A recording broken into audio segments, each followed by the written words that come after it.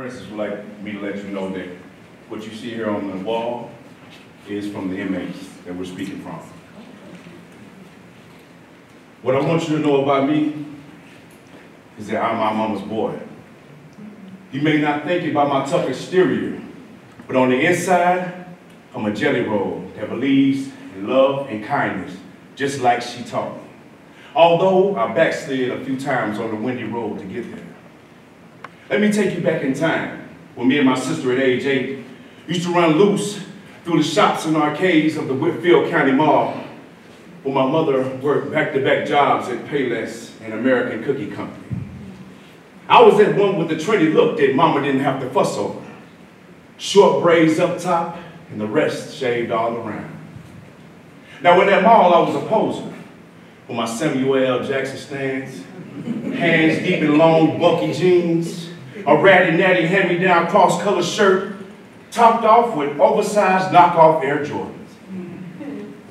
Now you would think I would stand out, but I knew how to vanish into the dark doors of the arcade, that dungeon where I dare to fight demons and dragons all day. Where only the Saturday night street fighter King Roster can see me, grab me, jump up 15 feet, backflip and slam me straight down to the mat.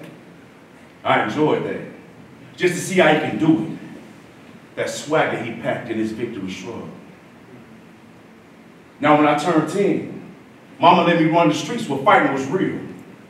Where me and my stepbrothers would skip school, hop trains, and crush our rivals. She hoped that I would survive that life without totaling myself, but I became the clown in my family's act, whose downfall began when I hijacked a car at age 12, went on a joyride that ended in a crash that took my friend's life and sent me to juvenile jail for vehicular manslaughter. Now I remember being in that room with a twitch that just couldn't be calmed, listening to the jeering clatter in my head, "You idiot, you idiot, you idiot." Eyes lowered, not looking up or down, thinking if I moved, I'd break apart. And that went on until one night mama came in my dreams and patted me on my shoulder with that tender spirited hand that motioned me to turn my back on the clown and a street life full of clowns, and I followed into the darkness. And I quit holding the pranksters in high regards. Now while I was in prison, mama held on to my release until it became truth itself.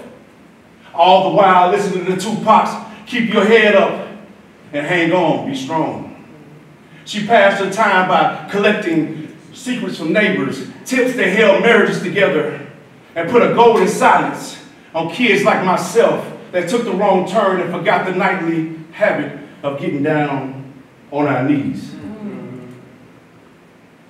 Now those years in detention, her picture hung on my wall, calling up memories.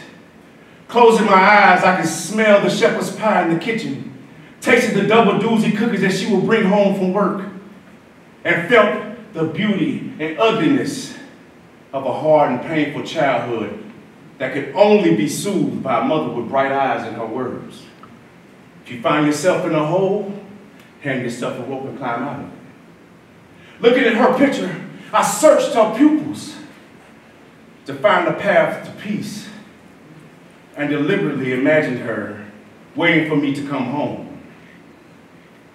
Sometimes in my dreams, she would come to me and say, "Come here, son, let me sing you a song. Let me help you find hope as you have borne pain."